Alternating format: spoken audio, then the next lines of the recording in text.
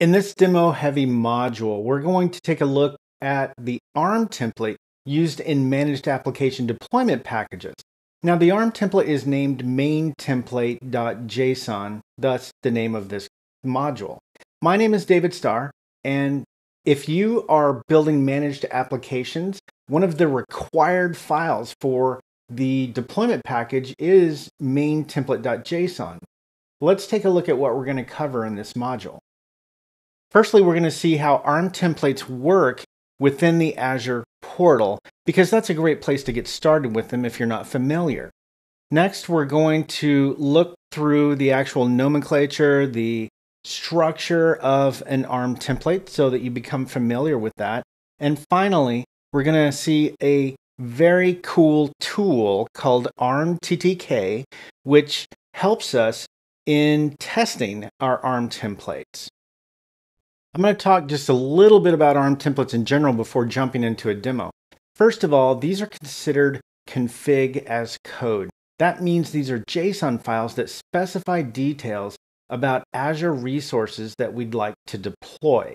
And we can deploy them in various ways using PowerShell, the Azure CLI, or managed application. You can also deploy with an ARM template through the Azure portal. And we're going to have a look at what that looks like in just a moment. With that, let's jump into ARM templates in the Azure portal.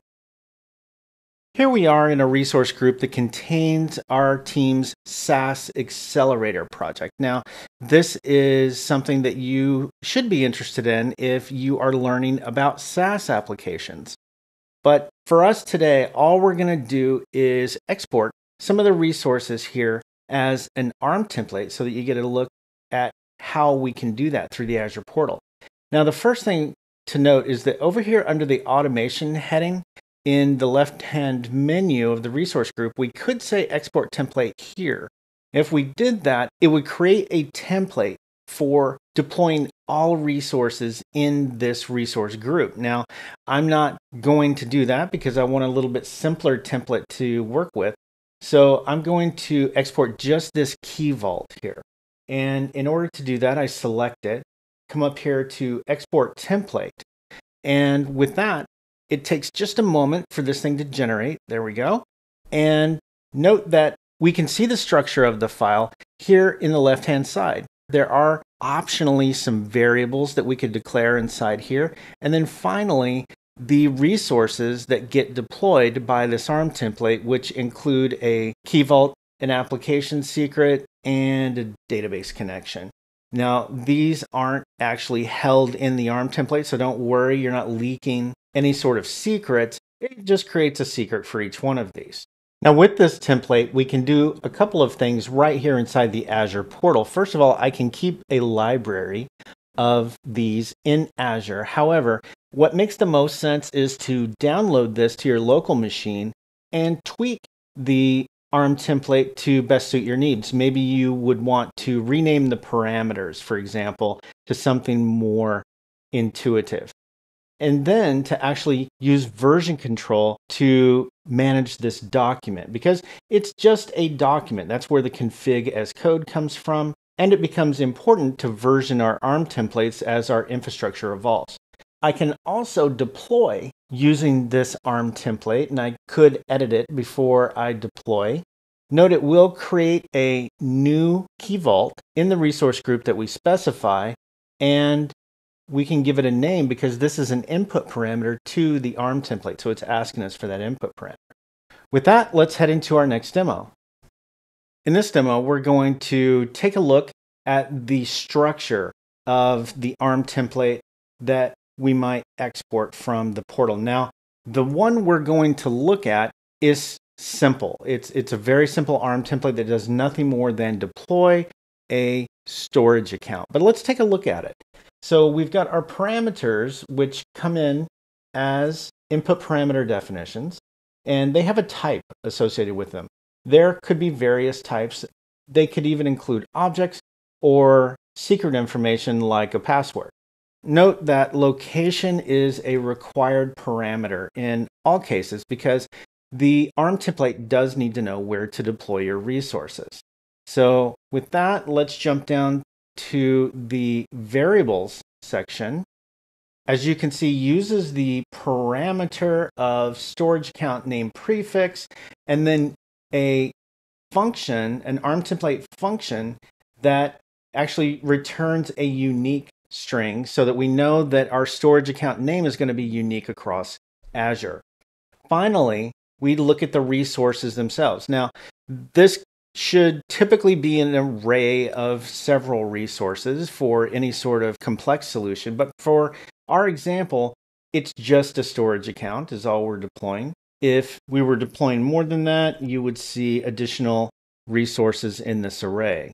There can be a lot of complexity in the resources section of an ARM template, and for specific settings like the properties, if you have the schema declaration at the top, you can get prompted for the acceptable properties of this resource. Alternatively, check documentation for all of the flags and parameters that we might set on the resource that we're deploying. That was a quick trip through ARM templates. I don't want to spend too much time here because if you're watching the Managed Application course, odds are you're somewhat familiar with ARM templates already. So with that, let's jump into our last demo. This last demo will show a tool called ARM-TTK, which is extremely useful in building both ARM templates and, it turns out, create UI definition files, which we covered in the previous module of this course. So let's take a look at ARM-TTK. Firstly, ARM-TTK is an open source project that you can find on GitHub, and it's actively maintained. But what does it do?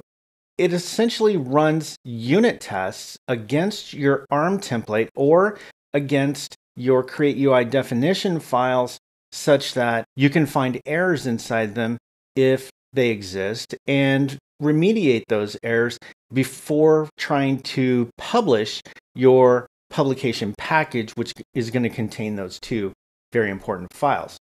All right, let's take a look at using ARM-TTK. And it turns out it's a command line PowerShell tool. So I'm going to bring up PowerShell here. I'll bump up my font size a bit. And I'm going to set the target directory as a variable just to keep my command line somewhat simple.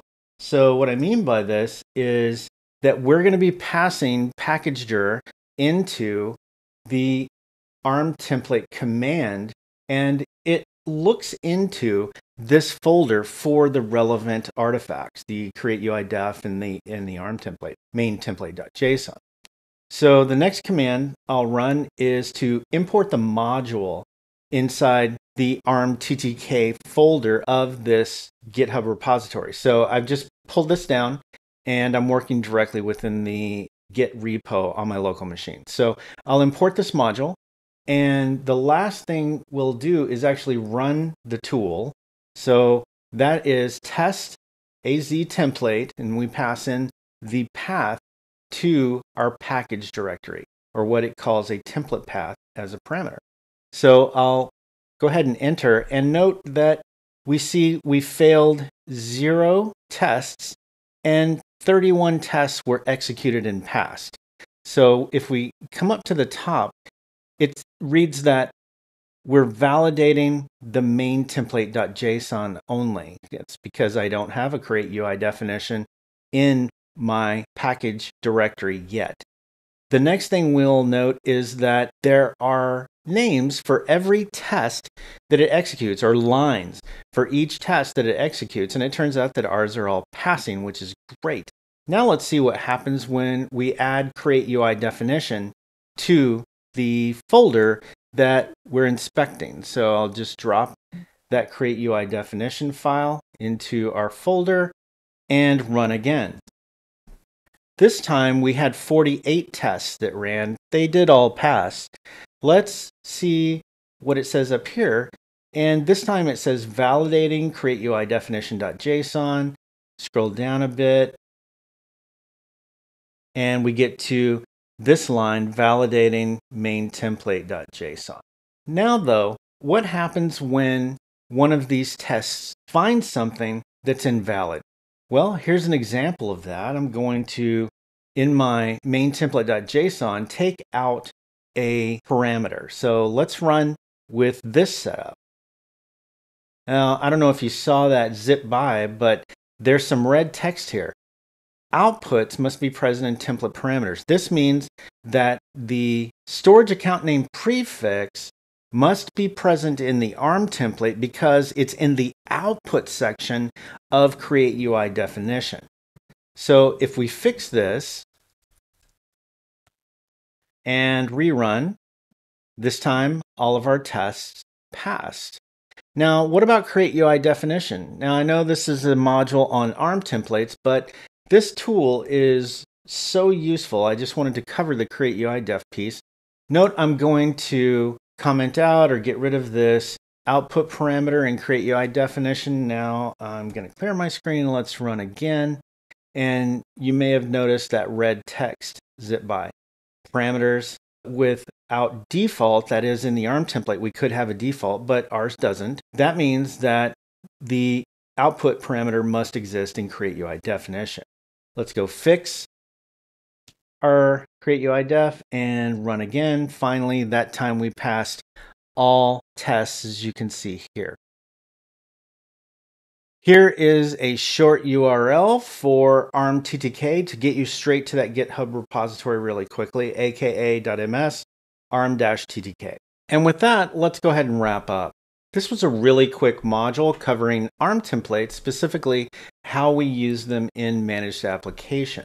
We first looked at how to extract an ARM template from the Azure portal, which can be a very useful starting point for building out our mainTemplate.json. Next, we looked at the structure and nomenclature of an ARM template, a very simple one, just so that we understand the different sections of parameter variables and resources. Finally, we looked at ARM-TTK. You got a tour of this tool, which tests both ARM templates and create UI definition files for correct syntax and to ensure they're error-free. Thank you for joining us for another video from Mastering the Marketplace, the learning library where technologists go to get their offer on the Microsoft Marketplace. For more videos, hands-on labs, and sample code, find us at aka.ms/masteringthemarketplace.